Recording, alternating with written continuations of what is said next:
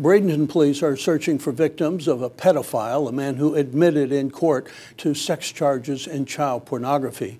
Police say 40-year-old Nathan Bryan advertised himself as a babysitter on Craigslist in 2014, using the job to meet potential victims. This week, a federal judge sentenced Bryan to life in prison. Police now wonder if there are more victims in the community. Anyone with information on Bryan and his activities are asked to contact Manatee County Crime Stoppers at 866-634-TIPS.